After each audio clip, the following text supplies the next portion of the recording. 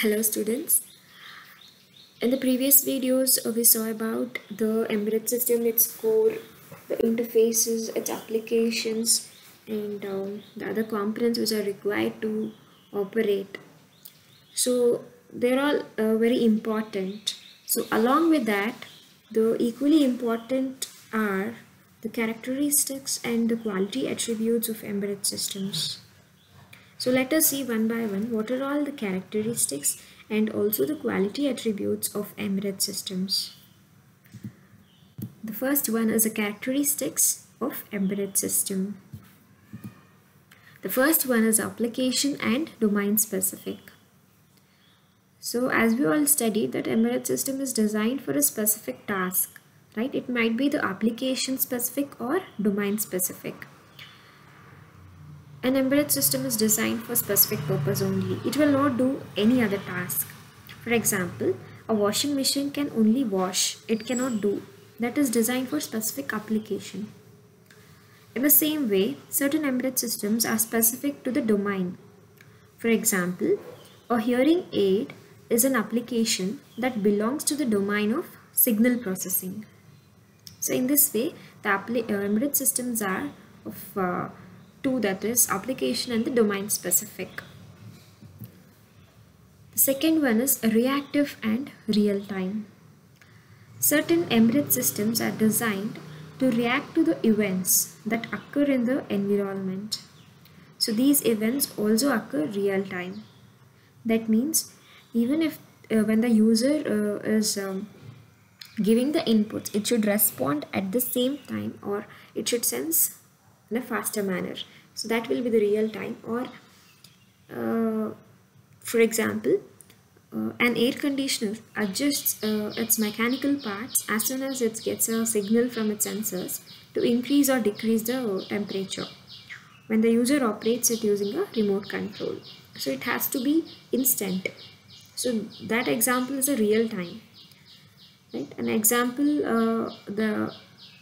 an embedded system uses sensors to take the inputs and have actuators to bring out the required functionality. So it's not necessary that all embedded should be the real time in operation. So embedded applications or the systems which are mission critical, like flight control system, anti-brake systems, are the examples of real time, because the output should be the instant. That is in the air controlling also. So, and if you apply the brake also, it should be the instant, right? We cannot wait for some time and then it has to apply the brake. So it is all the real time things, and it's need not that all embedded systems are to be real time. Okay. The next one is the operations in the harsh environment. That is, it has to operate in any kind of environment, or for a given environment, the embedded system will be designed for particular that environment. See, certain embedded systems are designed to operate in harsh environments like very high temperature in deserts, or very low temperature of the mountains, or extreme, and also in the extreme rains as well. So a few other more things are like it has to operate in the dusty and high temperature, vibrations, and the shock environments. Ultimately, it has to withstand with all types of harsh environments it has to undergo. So these embedded systems have to be capable of sustaining the environmental conditions it is designed to operate in. So here we cannot go for the compromise in the cost. So also the proper shock absorption techniques should be provided to systems which are going to be commissioned in places subject to the high shock, power supply fluctuations, corrosion, and component aging, etc. So this is all about the embedded systems operating in the harsh environment. The fourth characteristics is the distributed. Certain embedded systems are part of a larger system and thus form components of a distributed systems. These components are interdependent of each other but have to work together for the larger system to function properly. See, some embedded systems are designed in such a way that there will be hundreds of embedded systems in a single device. Okay, so each device will be performing its own functionalities, and together all those embedded systems perform, that is, work for the common goal to be reached. So this is a meaning. For example, a car has many embedded systems connected to its dashboard.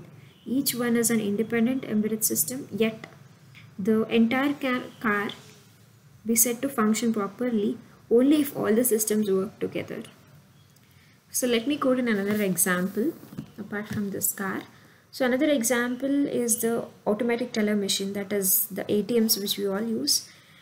An ATM contains a card reader embedded unit responsible for reading and validating the user ATM card. Transaction unit for performing transactions. A currency counter for dispatching or binding the currency to the authorized person. And at the last, the printer unit for printing the transaction details. So each we can see that they're all independent embedded systems, but they all work together to achieve the common goal. So this is about the characteristic that is distributed. The next one is the small size and weight. An embedded system that is compact in size and has light weight will be desirable or more popular than that of which is bulky and heavy. We can quote a best example is our cell phones. So always we buy the cell phones which are very lightweight and which are not bulky. We go for more slimmer cell phones, right? So these cell phones have the and also we go for the maximum features with the lower size and also the low weight. So this is one of the important characteristics of embedded system.